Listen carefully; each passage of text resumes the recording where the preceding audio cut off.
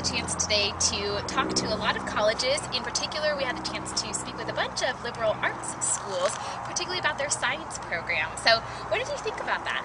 Well, Kara, you know what I really liked is I think traditionally students who are thinking of going into the sciences, and specifically students who are thinking of being pre-med, often think that they have to go to some large research institution in order to get the research experience that they're looking for.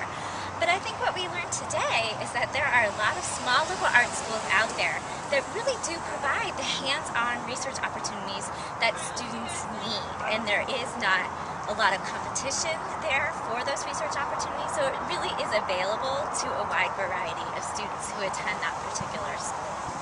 And I agree. I think it was really interesting too that they talked a lot about how these professors were coming from top institutions wanting to be at these smaller colleges to get that interaction with the undergraduates and have their offices, right next to the labs where their students were going to be working so they could check in with them. So I really appreciated that piece of it as well. I think another benefit too is that oftentimes at the small liberal arts schools there are no grad students. It's specifically an undergraduate focused education, so that means you're not being taught by grad students, you're being taught directly from professors, and you're not competing with grad students, again, for those hands-on research opportunities. Absolutely. Well, there's a little bit about science at the liberal arts colleges, so some great college advice for you.